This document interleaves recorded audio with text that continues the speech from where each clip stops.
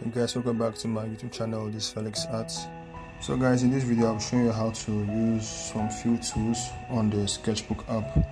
So this tutorial is how to use Sketchbook app in 2024. First of all, I'm using the latest version of Sketchbook. It's in the Play Store. You can download it right there. Now in this video I'll show you the tools I use. Okay, so these are the few tools I use. I use the smudge brush, the small round bristle brush. I use the paint stamp pad, then I use the hard eraser. Okay, this is it right here, hard eraser. So these are the ones I've already used. Like this right here, I replaced the tool right here. So like I don't need to scroll all the way down to look for the tool. So now these are the tools right here. Okay, I use the smudge round bristle brush. And I use the paint pad, I use the hard eraser, I use the flow airbrush, then I use the hard line airbrush. Sometimes I do use this tool, but not every time. Okay, now I didn't use those, like I didn't use the actual colors that you're seeing here in this section. I didn't use them. I used the colors from the I use the color from the color wheel. Okay, I use the color wheel to create my own colors. You know, in the previous version you can use the Copic color, like the one for the skin. So I showed you how to use those ones, but right here I found my own color, like I created my own color. So now in this tutorial right here, I will show you how to use the paint pad. Okay, so this video here is for the paint pad. Now what you do here is that you just click on the tool, then you look for the paint pad. Then once you are on that tool, then you can hold right here, then reduce the opacity down. So like I do take the opacity down,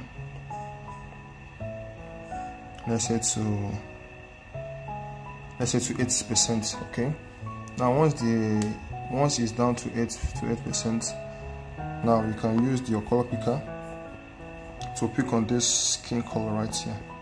Now you can reduce the opacity down. Okay, you can take the luminance down to 20%, reduce the size. Okay, then you can start doing some few shades like this.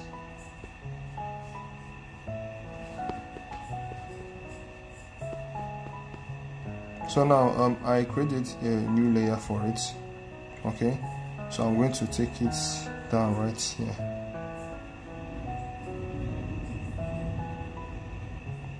Okay, now we'll start to use the paint pad.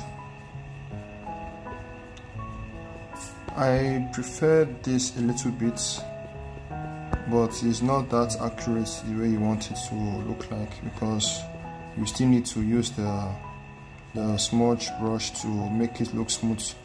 But if you want to make your shadings look somehow rough like this, like it's going to look like a paint brush. Okay, you can see that it's showing many layers. So like as you shade, it keeps on getting darker and darker.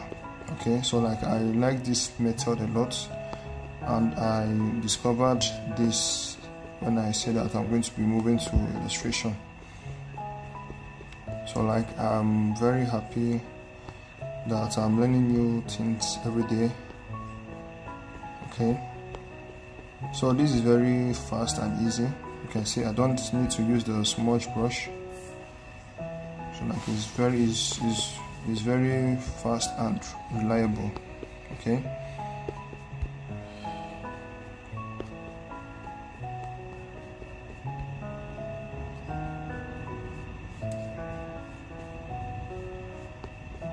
if I was using the hard airbrush, I could have using the smudge brush to make it smooth.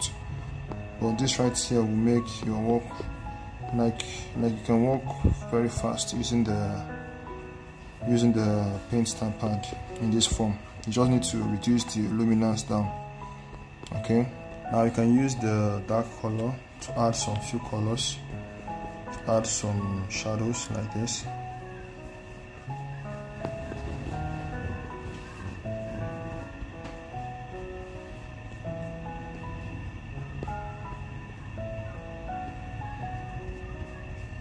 So once you are done with that part, then you can also move down here to the arm side. Then you can take the luminance back to 20.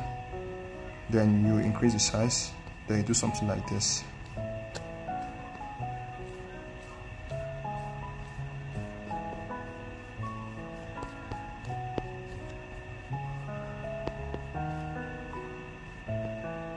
Okay. Then you can also add it like this.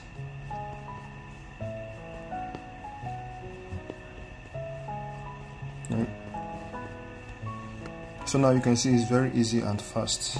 Okay, like it's very easy and reliable. Now you can use the hard eraser to erase.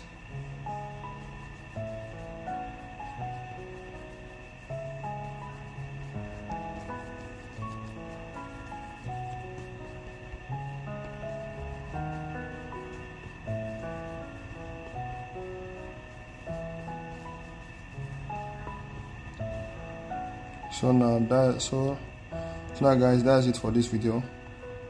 Thanks for watching.